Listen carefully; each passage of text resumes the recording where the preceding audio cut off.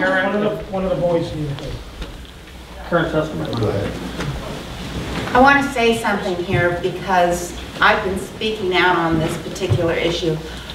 Do these look like domestic terrorists to you? No. Harry Reid, this man who thinks that he has power beyond anything else, has turned around and classified these men and women and those children and the bunnies out there. He's classified them in the same as the same type of people as the guy at Fort Hood who took out our people, as the boys who took out our people at the Boston Marathon. Actually, the gentleman at the Fort Hood, he was just a disgruntled employee. Oh, I know. That's right. I can't even take that. I am so irate about that particular situation because that man continued to get paid while he was on trial, while the families and the men and women who stand up for this country were begging for food. They're on food stamps. This is just absolutely wrong. And this man needs to be censored. And I want to know where our senator is. Why is she so silent? When her, the one who is, well, I'm sorry, but at least Jean Shaheen belongs in his caucus.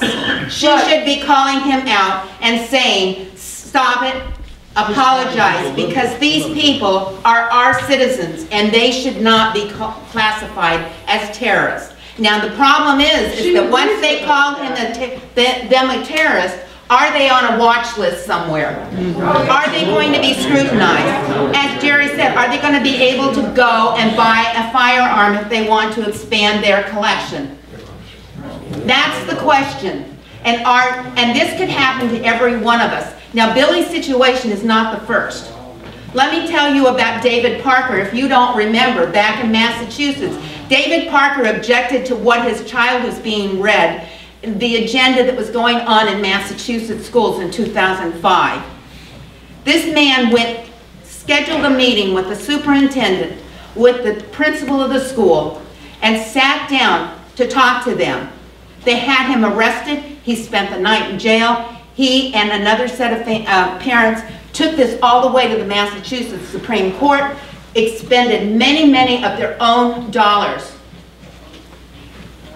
and they did not get any relief. They basically said, you as parents, you who are responsible for the upbringing of your own children have no right to say what they're going to be taught in Haven't you heard it takes a village? I've heard it takes a family to raise a country, and that is this country, and we can take it back, but we're only going to take it back if we stand up and if we get behind other people who will stand up likewise. Now, I want to know, where are the other candidates that are running for this office that'll stand up for you, the people? And they're not here. They're not out here saying, where is Jean Shaheen and where is Harry Reid and why is he not being censored? But we need your help, and you can do this. We can still do this in a peaceable manner. That is the one thing that is so outstanding about what these men and women did. They went out, they stood up, they made their statements, but they didn't do it in a violent manner. There was not a shot fired.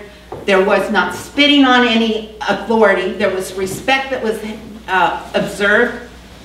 So unless we get together, unless we stand united, as this young man said, divided we fall. And what we have done in this country is we have been divided because we're either conservative or we're liberal.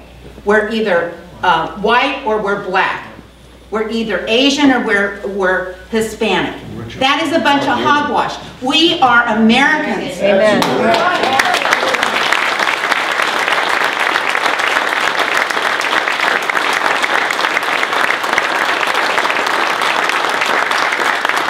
This is an American problem, and unless we stand up and start putting people in these offices, and I'm talking about whether it's the dog catcher or whether it's the President of the United States, we have to have people who have a moral fiber.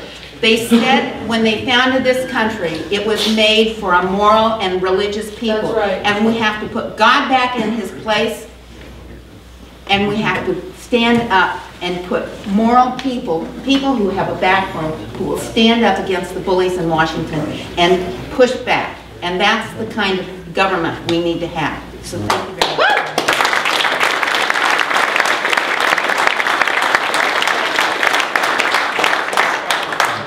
I have a couple things. I want to clarify something to you. I'm from Portland, Oregon, and your story was on my Facebook newsfeed within about 8 hours of it happening.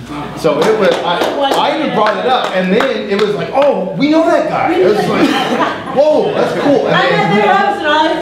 And then for anyone up here, but if you want to go, young lady, if you want to go to the next school board meeting, I will accompany you, and I will make sure you feel safe.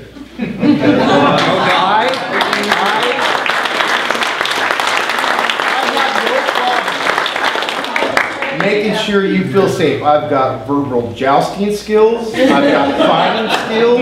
I will make sure you and your dad feel 100%. And when they put a Band-Aid on their ego. Yeah, I will go with you to the next one, and I will make sure she's safe. And then the whole thing about the domestic terrorist, I like to put a flip on that because Harry Reid, I call him a Democrat terrorist. Okay, I mean, I'm not a domestic terrorist. These guys aren't. The people serving my country, my fellow, veterans, we're not domestic terrorists. But unfortunately, according to DHS, I am me coming back from Iraq, I am the #1 on their list of being a domestic terrorist. Simply because I chose to serve my country. I chose to enlist in a time of war when we had two battlefields going on, Iraq and Afghanistan. I chose to serve my country, and yet now I'm a domestic terrorist in their eyes. Well, thank you. One last question. It's just a comment to your situation. I worked in public school for 22 years, and if you as a parent or a grandparent, don't be afraid to, as a grandparent to stick up. They truly don't think you know what you're doing with your child. Right. And those parents who have stood up and offered an alternative book for reading were criticized and ridiculed in the teacher's room over and over and over again. But it is the Newbery Award winners that they say are the greatest books ever for your young adults. They're trash. I used to go into the library and write down all the titles and the topic and send it down to my daughter, who's raising our grandchildren, our granddaughter's getting ready to go into high school, and the first thing I did is, look at this book, don't let this come across Madison's school reading list. But you've got to get in there, and when your kids get an assignment, get a hold of the book, read it. Because this stuff that they're putting forth is promoting page 313, it's promoting anti-Christian values, it's promoting suicide, it's promoting all of this stuff under the guise of good literary writing, and it's garbage. I would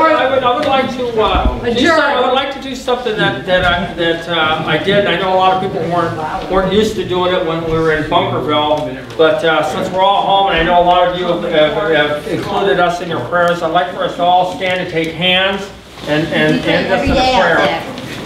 So any way we can get our hands together, let's do it. So just reach back and around, however you can.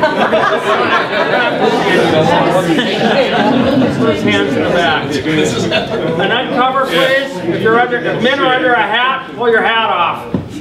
Thank you. You too, Mac. Father, I just want to praise your name. Yes, Lord. And glorify you, Father. Because that's really what it's all about.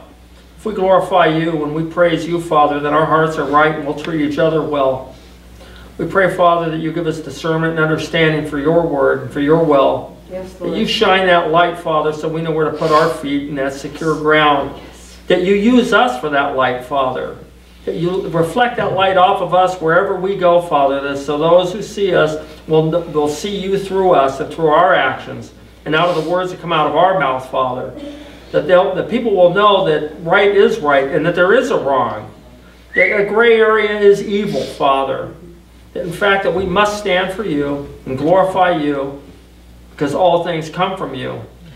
We praise you, Father. We thank you for this gathering. We thank you for Billy to have the strength and his daughter to have the strength to stand before those who would attack them and knowingly that they were standing in the lion's den. We thank you for all those who went to Bunkerville and stood, Father, knowing that it may take their lives, but realizing that we're just visitors here, Father. This is temporary. You're eternal. And right is worth fighting for and it's worth dying for. You put us in the state, Father, that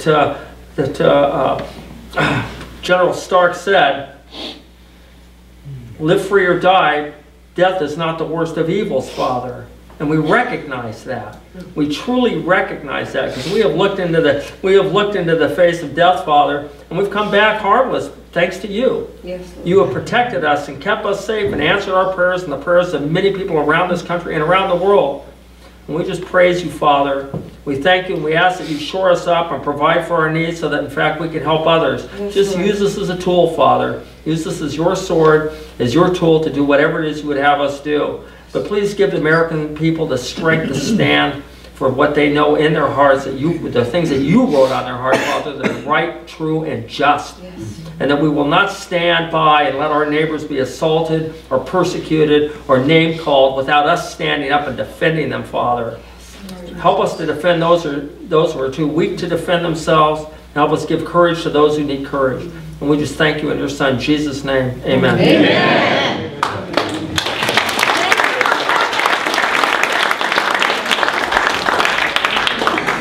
Thank you all for coming. I got to go talk to them.